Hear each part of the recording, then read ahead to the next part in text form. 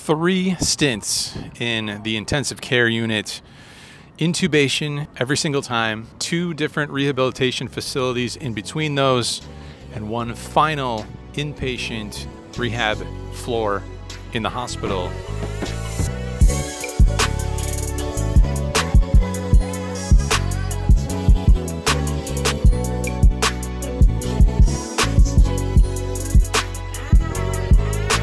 Not for me, for my dad. That is where I have been for the last 3 months, trying to help out where I can. That's just on my dad's side. On my mom's side, scoliosis that she has been battling. In the midst of all that, closing on a new house, my wife and I did. So that, my friends, is the very, very short version of where I've been.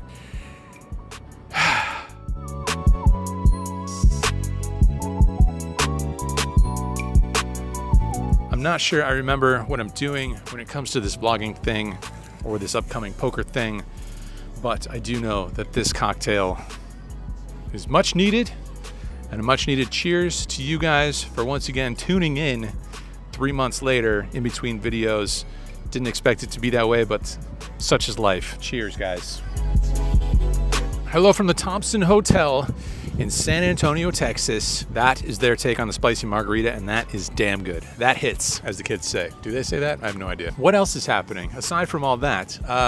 Let's see. The Lodge. The Lodge has expanded to San Antonio, and now we are the proud owners of not just 1, but 2 card clubs, both in the state of Texas, Austin, and San Antonio. That's here. I don't know where I'm pointing. Guys, this is my very first trip to the new card club. As of approximately 1 month ago, we bought out a card club that you might have heard me mention before because we actually played there before.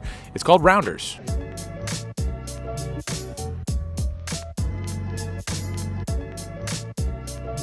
Now it's not called Rounders, now it's called Lodge San Antonio. Hooray! Anyway, that is the good news. I'm very excited to go over to Lodge San Antonio to play some cards with some friendly faces. Tomorrow's a meetup game. Tonight, we're just gonna vibe because, as mentioned, these past 3 months have not been all that enjoyable. In fact, it's been some of the toughest moments, the toughest 3 months, perhaps, of my life. And I can only imagine how my parents have felt about it. So sometimes poker and vlogging is very much going to take precedence for me in my life. Sometimes family and health concerns and things like that are going to take precedence. And it's tough to figure out how much should I talk about on the channel? How much should I vlog? You know, I'm not going to be vlogging from the hospital, but thankfully, right now, things are a bit more, they've chilled out a bit. So, thankfully, that gives me a chance. Come on down to San Antonio. I'm here for 4 nights. Treating myself to what appears to be a lovely place to stay, the Thompson Hotel. This is not sponsored by the Thompson Hotel. I'd never heard of it until a day ago when I booked it.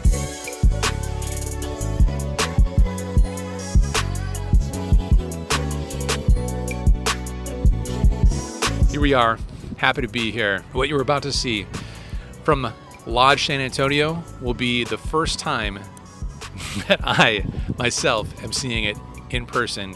So let's head over there after I enjoy this. I'm gonna chill here for a little while, maybe take it in from the 20th floor up here, and then it'll be time to take in Lodge San Antonio for the first time ever.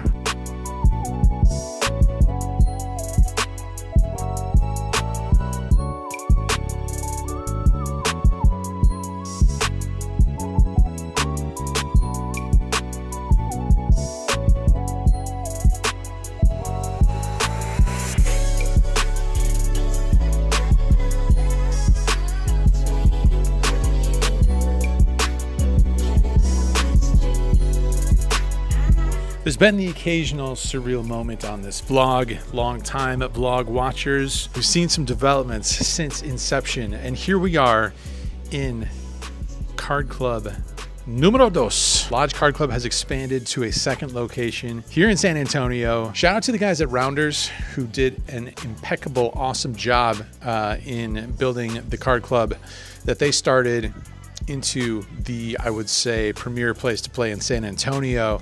and it's an honor to take over operations from those guys. Brad and I, we had not been to this location. We had been to the previous one. They moved into this building. So like I said, this is the first time I'm in here, but thankfully the John Malkovich mural made it over from the previous location into this space. Now, this will be the location for Lodge San Antonio for the time being. This is gonna be a temporary space. Eventually we're gonna move into a significantly larger space with significantly more poker tables to run significantly bigger tournaments and such. But for now, ladies and gentlemen, we've got this space with a full bar and a restaurant, and we've got poker games. Now, I'm gonna hop in there. Games, as always in Texas, play bigger than advertised. How much bigger, we're gonna find out. But I'm hopping in with $2,500 in a 1-3 game, which I imagine will not play like a 1-3 game. I wasn't planning on including any hands from a 1-3 session, but sacrilege. Gotta include some hands from the first ever session. Not just any hands though, these are gonna be the very first 3 hands off of the deck that I played. In hand number 1, action folds around to me, let's call it middle position, and we look down at the beautiful 6-4 offsuit. Did I come all the way from Michigan to San Antonio to fold 6-4 offsuit? No, I raise. I make it $15 to go. Action folds around to the blinds, who both fold, which is a fantastic opportunity to do a little advertising. Go ahead and show down the 6-4 offsuit. Came to play, boys. Let's go. All right, second hand off of the deck. Under the gun, raises it up to $15. There's one call, and we look down at pocket kings. Perfect timing. Gonna go ahead and 3-bet this, of course. I make it $65 to go. Player on the button makes the cold call, and the 2 players before me also make the call. So 4 ways to a flop. Comes down Jack 4 deuce, 2 diamonds, 1 spade. Can't ask for too much better in a 4-way pot, so when it checks over to me, we're firing. I go ahead and bet $85. Player on the button continues with a call, and the 2 other players get out of the way. So heads up now, Queen of spades, second spade. Board getting pretty wet here. Checking seems silly, let's not do that. Instead, let's go ahead and fire again. This time I bet $200. Player on the button thinks and decides to let it go. No tragedies here, things going well in the early going. For myself at the new card club, let's go ahead and move on to the third hand, in which early position opens up to $15. We look down at 10-9 of clubs. Better believe we're in there.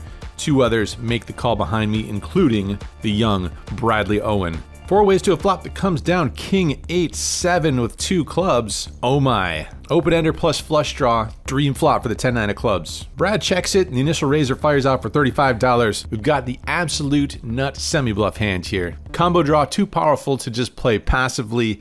Let's raise. I make it $110 to go. We see 1 fold before Brad does not fold. He goes ahead and cold calls here. Pretty interesting. And things get even more interesting when the initial raiser goes ahead and jams all in. That total amounts to $501. Not too sure what we've got ourselves into here, but I do know, and I'm quite sure, that folding is going to be out of the question with this hand. Can't say I love Brad cold calling in there behind me, but as mentioned, hand way too pretty to fold.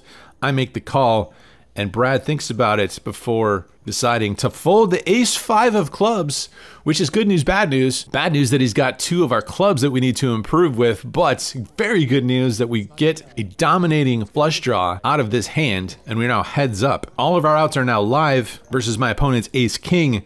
The turn is a brick, but the river is a beautiful offsuit 6, and that, my friends, is the nuts. That new card club run good, feels good. No, feels great. You'd love to see it. Now, I wish I could say that this sort of thing just continued for the next 4 hours or what have you, but you must lose some hands, especially when you're playing hands such as 6-4 offsuit. Bleed a decent chunk of the profit back into the game, but things end on the good side for this nice little 1-3 session. All right, guys, the first ever official session for yours truly here at Lodge San Antonio is a wrap. 1-3, $2,500. Max buy-in, but that's only to start the game. It's match the stack after that. I forgot to mention that earlier. There's not too many low stakes games around these parts. There is the 1-2-300 cap. After that, it's all match the stack, and you know, games can get spicy when there's tons of straddles going left and right, etc. Get into this game for $2,500, and we cash out $2,938 for $438 profits. This is just the warm up for a full weekend ahead. We got the meetup game, a full day of meetup game tomorrow. I'm gonna go back to the hotel, get some sleep, then it's back here for who knows how many hours, and possibly some higher stakes action later this weekend.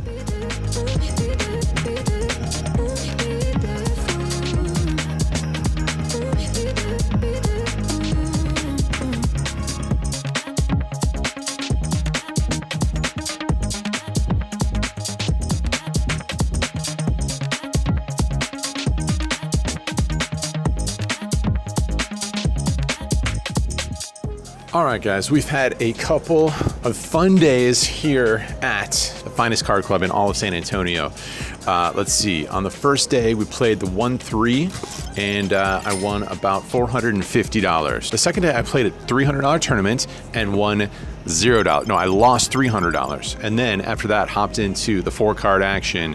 I played the 1-2-5 PLO, and we profited 2,000 some odd dollars in that thing. So we're off to a lovely start here at Lodge San Antonio. But, and this is a big but all of our hard work could very easily be wiped out today, because today is the main event, so to speak. Today is going to be a 10-25, probably straddles, no limit hold'em game, featuring and hosted by the legendary Big Daddy Chaz, a very lovable character here in San Antonio. That game goes twice a week, and today, yours truly is hopping in there. So, significantly stepping it up in stakes here today. No more of this 1-3, no more of this 1-2-5. 10-25, I'm gonna guess probably 50, at least sometimes. Gonna buy in for $5,000, maybe. I'm gonna see what other people are buying in for, and we're gonna go from there. So, strap in. Time to play some proper stakes here, Lodge San Antonio. When I said earlier that the $50 straddle will likely be on, that was foolish. This is Texas, my friends. Of course, the $50 straddle is going to be on basically all the time, and it's going to go up from there. 100 will be on a lot, sometimes the $200 straddle. So 5, 10, 25, 50, sometimes 100. We got $10,000 worth of chips. We got cash beyond that. We're going to start with 5 of it on the table. Let's get locked in. Early on in this session, again, the $50 straddle is on. We see a raise out of the cutoff to $150. Button comes in with a 3-bet up to $800, and we look down at pocket jacks in the big blind. This is one of those spots in poker where none of the options feel all that great. Folding feels way too tight, especially in Texas. Raising seems aggressive with just jacks. Cold calling out of position never feels great, but I don't know. What do you guys think? Let me know. I decide to go with the cold call. Chuck in the 800 bucks. Initial raiser out of the cutoff makes the call as well. So 3 ways to a flop. It comes down 9-8-5 with 2 spades. We got ourselves the overpair here. Aside from flopping a set, this is often as good as it's gonna get. I check it, player on the cutoff checks, and the button slides out a continuation bet of $1,000. Can't fold now. Could definitely see raising for protection, or we could go with the call. I'm gonna go with the call, see what the cutoff decides to do. That player gets out of the way. So down to heads up now as we see an offsuit 8 on the turn. That should not change anything in a 3-bet pot here too often. If we're ahead pre-flop, we're still going to be ahead here. And as my opponent jams the rest in, $2,800. Not a lovely spot to be in that we find ourselves in the early going of this session. Getting a very good price now to see a river card and get to showdown. $2,800 here. It's only around a 60% pot size wager. Just getting way too good of a price here with an overpair. And it's Texas after all. I don't know any of these guys' style, but I do know they live in Texas. So all that is going to add up to a call with the jacks. We're chucking the $2,800. My opponent asks if we want to go once or twice. Twice is fine by me. And my opponent delivers the bad news. He says he's got pocket kings. We're cooked here in the early going and we need some help. 2 outer with 2 pulls of the deck. Does not come on the first run and does not come on the second run. This is not where we want to be. Starting off with these big stakes, wiping out all of the previous day's profit in one hand, the very early going of this session. Okay, well, nothing left to do but to pick up the pieces and to reload. We buy in for another $5,000, try and shake it off. And as we do so, we look down at the ace-jack offsuit in middle position. Go ahead, raise this up to 150 bucks, and only the player in the small blind makes the call. So heads up to a flop, it comes down 10-9 deuce rainbow. No connection there. My opponent checks, just gonna check this one back. Turn is a welcome sight though. It's the Jack of clubs. Second club on board. Board very wet here. So when he checks it over to me, not gonna go for the down bet. Instead, I'm gonna bet $250, which my opponent calls. River is certainly not my favorite card, the king of clubs, and I announce as such when my opponent checks it over to me. Just decide to check this one back. He doesn't give any indication as to having too much of a hand, so I roll my hand over and it is good. According to my math, we only need about 12 more of these hands to get back to even. All right, an odd instance here where there's no straddle line, and we open up the Queen Jack offsuit to $75. Only the player in the big blind makes the call.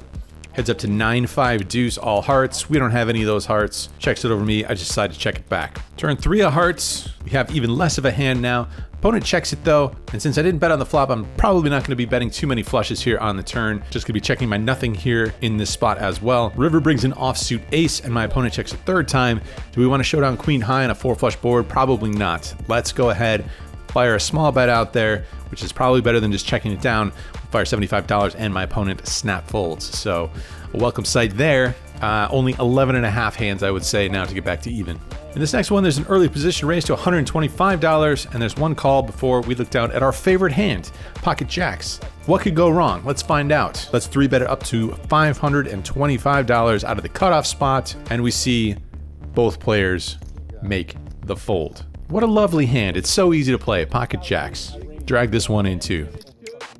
We find another pocket pair in the cutoff spot one orbit later when we look down at pocket fours and raise this up to $150 over the $50 straddle. Brad calls on the button before Ethan, who is a regular on the Lodge Austin stream. He's putting in the 3-bet this time up to $750 out of the small blind. The big blind makes the cold call, which gives us a lovely little price here to continue with our pocket fours. I make the call and Brad folds on the button. So 3 ways to a flop. Comes down 10-6-6 with 2 hearts. Ethan checks, putting the big blind checks. I'm just gonna check this one back. It's not a terrible flop, but having an underpair on a paired board doesn't give us a whole lot of equity when we do get called if we were to stab here. Maybe if we're heads up, we can take a stab with 3 ways, just decide to check this one back. Turns an offsuit deuce, and this time Ethan bets out for $900. Player in the big blind folds. I think Ethan can take this delayed c-bet route with a variety of holdings such as overpairs, and even if he's got 2 overs, he's certainly not dead. Gonna be tough for us to hang on if he barrels river, so just decide to give him a little bit of credit here. Decide to let the 4s go and slide on back further into Stuckville. Every dealer change in this game sees a $50 double board PLO bomb pot, very Texas style, and this turns out to be a significant one for sure. We get dealt the King 5-3, and the 2 flops get dealt, giving us middle set on one board and just the overpair pocket kings on the second board. With the second nuts and not too much else going on the other board, I decide to check it, and action checks all the way through. Turns a 9 of diamonds on top and 4 spades on bottom. So after the flops check through, I really feel like my set of kings is good on that board. I feel like we have no hopes to win the top board, but if we do split this pot, we're going to be profiting anyway. So I decide to fire out a bet of $200. 2 players make the call. So we're looking for a pretty good card here on the board where we have a set and are giving up hope on the top board. We improved to kings full with a river 7 on the bottom board. Top board, as mentioned, we're almost certainly losing that one. But I think I'm getting half of this pot, and with 2 players out there, I'm gonna go for some value. Decide to fire $700, and the first opponent goes ahead and folds before Ethan decides to pot it. There's a couple of unlikely disaster scenarios. If he somehow happens to have pocket 7s here, that's pretty brutal. Only other way we lose that bottom board is if he has pocket aces, but he would have had to check through the flop in that scenario. There's tons of other full houses available. A7, King 7, 7-4. Very likely that he might have a straight on the top and a worse full house on the bottom.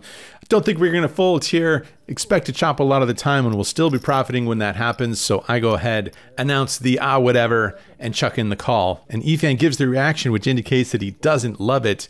Says it's probably a bad play before rolling over pocket aces. That is one of the disaster scenarios. Unbelievable. Checks it back with the top set on the flop. He himself didn't have too much going on the other board, which I suppose makes sense to go ahead and slow play that one. But oh man, not a good situation. Lose $4,000 in this hand, and that's gonna leave us somewhere around 9K so far on the day, sending me back to the box for some additional reload monies. Okay, as mentioned, we're back in this game, back in the mix. Action folds around to me in the $50 straddle, looking down at Queen Jack offsuit. Gonna go ahead and raise this up to $200. Yuchan is in the $100 double straddle. He makes the call. So the two of us go heads up to a flop of 10-5 deuce with 2 hearts. 2 overs plus 2 backdoors. We don't want to go into check call mode here. We want to start firing, fire out for $200, and he makes the call. Aside from directly improving to a pair, if given the option, we would probably choose the 9 of hearts to come out on the turn, and that's what we see here. Once again, not gonna go into check call mode, gonna keep my foot on the gas and keep the aggression in our corner. Fire out for not a large bet, $250, think that's fine. Gives us a good price to continue, leaves open the door to go for some bigger sizings on the river if we need to bluff. So $250 it is, and Yuchan not unexpectedly agrees to that price, makes the call. River's pretty interesting. It's an offsuit jack, and it's just a debate between whether we want to get to showdown now or if there's value to be gotten, and if there is, what sizing can we choose here? I decided to fire out for value. I bet $400, trying to squeak out some value versus some small and middling pairs, as well as some flop top pairs. Yuchan's having none of that though. He's not gonna be my huckleberry, and instead he decides to raise up to $1,600. This might look like a gross spot, but did I mention that I'm stuck $9,000? Not just that, but we've got ourselves some pretty good blockers here to the value hands. Blocking straights, blocking flushes, blocking 2 pairs, having removal to all of the strongest hands. And not only that, but Yuchan is a total gangster. He can do anything at any time. He's got all the gears, he's got all the tricks. So I don't waste too much time.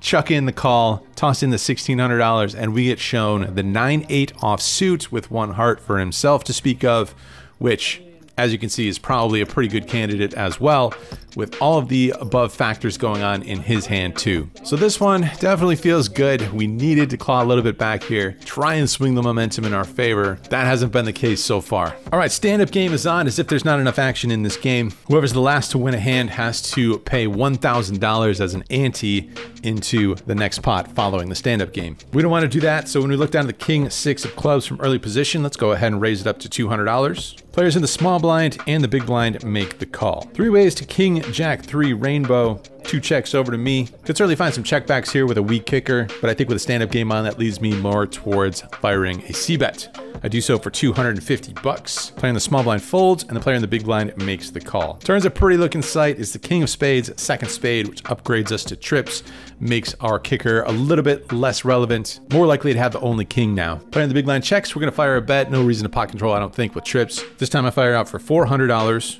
and my opponent makes the call once again. River is another good looking sight. It's an offsuit 3, which upgrades us once again to a full house now. Player in the big blind checks over to me one more time. We're definitely going to be ramping up our sizing now. If we have a hand like Queen 10 or Ace Queen or Ace 10 or 10-9, we don't want to be giving too good of a price with our bluffs. We don't want to make it too easy on him. So when we have the value hands, I think we want to go big as well. And I decide on a sizing of $1,200, which sends my opponent into the tank. When he doesn't snap call, that means we're not chopping. And obviously we're hoping for a call here, which my opponent eventually does make. Very good news here. $1,200 river bet plus another 1,000 or so on previous streets. Trying to claw our way back to even or as close as we can get. Avoid the pain in this round of the stand-up game as well. Not just the 50, not just the 100, but the $200 straddle is on in this hand. Action folds over to me in the small blind. There's been a few instances of Yuchan on my direct left not making it easy on me. And so when I look down at the ace king, I decided to limp because he's been punishing me every time I do this. Right on cue, Yuchan raises it up to $800. That's exactly what we want to see. Gives us an opportunity to go for the old limp 3-bet. We're re-raising this up to $2,400. And undeterred, Yuchan makes the call. So heads up to a flop out of position versus a good player. Looking for some help, and thankfully we find it on the ace 7-4 rainbow flop. Definitely on the dry side. Obviously we're going to be c-betting, but we don't need to go too big here. In a 4-bet pot, somewhere around $5,000 in the middle already. Let's try to keep his full range in there. Decide on a sizing of $900, just a little bit under 20% pot. Yuchan makes the call, and we see the king of clubs, 2nd club on the turn. Feels like we got a hammerlock on this hand. Definitely want to keep our foot on the gas, I think. Maybe there's some benefit to slowing down, going for the trap and slow playing here. But we definitely want to play for stacks. Don't think he's going to be able to fold an ace all that often. Some additional draws available now. Not going to get tricky here. I decided to fire another bet, $2,000 this time. Again, it's not that big of a bet in consideration to the pot size. But in the end, that amount ends up getting the job done. And Yushan wants to rabbit hunt here. Do so after I begin dragging in this pot. And the river is another ace, which gives us the nuts. Pretty quickly, Yushan asked me what I have. I go ahead and tell him that I would have had the nuts on the river there. Nice guy. It's kind of funny. I've won a lot of significant pots versus Yushan, even though he is no easy customer, that is for sure. And even with him being on my direct left, I've had an okay time with him in this game. Just thanks to the card distributions. And then with everybody else, they've been getting my money.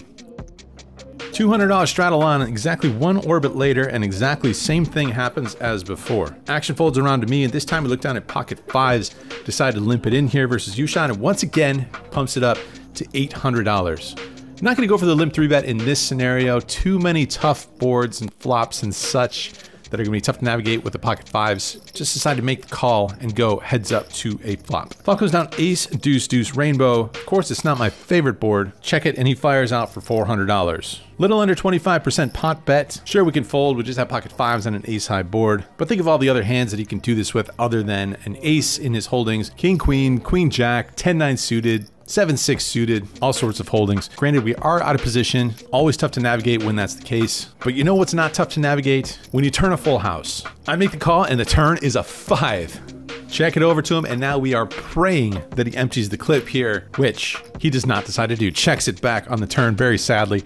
River is a king, which gives us an interesting decision point. If both players have ace-x, they're going to be chopping this pot. But if Yushan happens to have a king, such as king-queen, king-jack, don't think he's going to go for value on this river, which will allow him to check back if we decide to check it over to him. I feel like he's pretty capped here, and if I have a bluffing hand, maybe we want to go bigger, try and fold him off of those hands, try and fold him off of those king-queen type hands on the river, turn some pairs into a bluff in those kinds of instances. So once again, we got our value hand. We don't want to go too small. Decide to fire out here for $1,300. Looking for a call, looking to claw back some of the losses, as has been the theme of the session so far. And eventually, Yushan does make the call. We roll over the pocket fives. I think he's probably a little bit surprised and annoyed. I wouldn't blame him to see that hand. I've had the better hand versus Yushan each time here so far. If that's the case once again, we drag this pot in. Moving right along here is an early position raise to $200 over the $50 straddle. We look down at ace king. Let's 3-bet that. What do you guys say? I make it $700 to go. Player in the straddle puts in the cold call, and the early position player folds. A bit unexpected of a formation, but maybe not for Texas, and here we are. Heads up to 7-6 deuce rainbow. Player in the straddle checks. I'm going to c-bet here. Can do so for value, I think. I bet $450, and that player makes the call. Turns the queen of diamonds, second diamond, and now my opponent hops out of flow and bets $800. Definitely a weird spot here. Wouldn't really expect him to continue on flops with a queen all too often. Maybe ace queen, we got some removal to that though. King queens, do those continue on the flop? Not too often, I would think. We also got some removal to that. Lots of draws available now, some middling straights, some flushes. Would like to see another card here and see what happens, dealer. So I chuck out the $800 and we go to a river card, which is an offsuit 3. My opponent bets $1,000 now, and I don't know what's going on. Would he take this line with a 7, firing on a queen and across multiple streets? Seems quite unlikely. Would he do so with pocket 8s, 9s, 10s, jacks? Also seems a little bit unlikely to fire out when a queen hits. Things get more interesting as my opponent shows me a king. Now I have no idea what's going on. That's going to eliminate the diamond draws when he shows me the king of hearts. King 7 of hearts, I guess that's possible. Has to cold call with that pre-flop. Pocket kings, don't think so. Cold calling, gotta find a 4-bet there. Some bluffs that we beat. King jack suited, king 10 suited. Maybe the same hand? Some ace kings, perhaps? He tells me to save my money. I don't know. I don't know if I can believe these guys. I'm too perplexed. I want to see what's going on here. Here's the $1,000. I got myself ace high, and he's got himself the king queen. Turns the 3 outer, gives us the speech play, gets paid off. Guess he was being honest at the end of the day there. Clearly showing some rust on my part, because as I am looking over this hand in hindsight, it's crazy to me that I didn't even once consider raising on the river after he shows me the king. And he clearly doesn't have the nuts here. He's literally capped to king queen, and somehow, as mentioned, raising never even entered my mind. Clearly not my A game today. Moving in the wrong direction, and in this hand we open pocket 5s to $300 from under the gun. Player on the button makes the call before the player in the straddle 3 bets, no small 3 bet, $1,500. I am in absolutely no mood to fold a pocket pair pre-flop, not when we can flop sets. I make the call and the player on the button makes the call as well. So a casual $4,500 in the middle that I would love to add to my stack, but unfortunately the flop comes down ace 7-7. Straddle checks, I check. Player on the button checks as well. Turn is really annoying as it's another ace, which counterfeits our 2 pair. Currently playing 5 high at this point. Straddler checks. I think he's gonna have plenty of traps here. Doesn't seem like a great spot to try and bluff. I check it, and player on the button checks as well. River's a king. Player on the straddle checks a 3rd time. Maybe there's some world where we can chop this thing. We're playing the board. Aces and 7s with a king kicker. Maybe we can stab on a 4 or 3 or a 2 because we would have 5 high kicker. Just decided to check this back 3 ways. Button checks as well. And this player in the straddle is going to win it with his pocket jacks. Torch the 1500 in that spot. Deep into Stuckville now. Somewhere around 13 or 14,000 deep into Stuckville. And not only that, but we're down to heads up in this round of the stand-up game. Heads up between myself and Big Daddy Chaz. And when you're heads up, you need to win a hand before that other player does, or else, as mentioned, a $1,000 penalty getting tossed into the next pot. Thankfully, a welcome sight as we look down at ace-queen offsuit in early position. With the $100 straddle on, I go ahead and raise this up to $300. There's 2 or 3 calls before action over to Big Daddy Chaz in the $50 straddle, who puts in the 3 bet. Bumps this up to $2,200. Do I have some concern in this spot? Yes. It's just ace-queen offsuit, but think about the dynamics here. We're heads up versus the only other guy with a button in front of him in the nit game. It's Big Daddy Chaz, and he's no nit. There's an extra $1,000 that you avoid paying if you can win this hand. And it's ace-queen. We'll be in trouble sometimes, but so rarely we'll be dead. Flipping or better a lot of the time. So, even though I think we've got 0 fold equity in this spot, I think our hand is forced. We're gonna go ahead. We're gonna 4-bet jam this thing for somewhere around $5,000. Leave this one up to the poker gods. Stick it in there. The players in between myself and Chaz get out of the way, and Big Daddy Chaz, as expected, makes the call. I show him what I got, and he delivers some not so good news, telling me that he's got ace-king. Somehow has us pipped as it gets down to the last 2 players in the stand-up game. Gonna need some help here on this board, and the board flops out an ace and a king.